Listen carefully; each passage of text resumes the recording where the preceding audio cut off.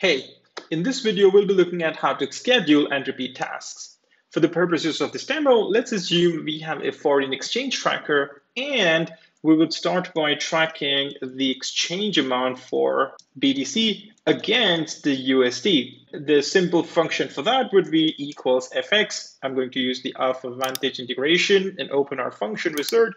The from currency would be the BTC and the to currency would be USD. And I'm going to go ahead and add that function. Once the function is executed, we can then go ahead and quickly view data, go to all data, look at the exchange rate here, and I'm going to click copy, paste that in cell B2.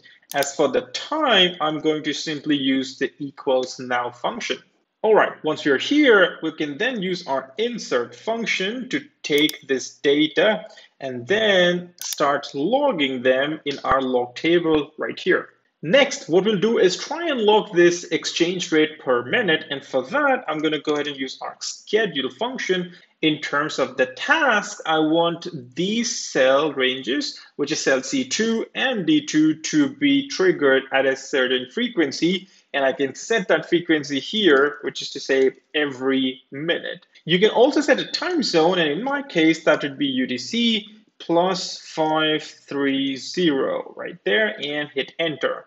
Next, all we have to do is wait a couple minutes and see what happens.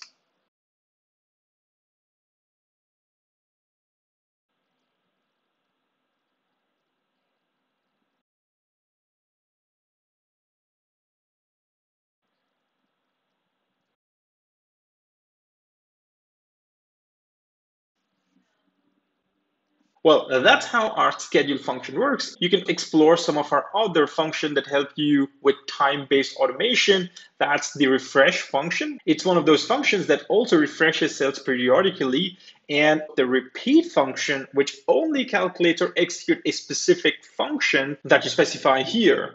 I hope this video helped, and thanks for watching.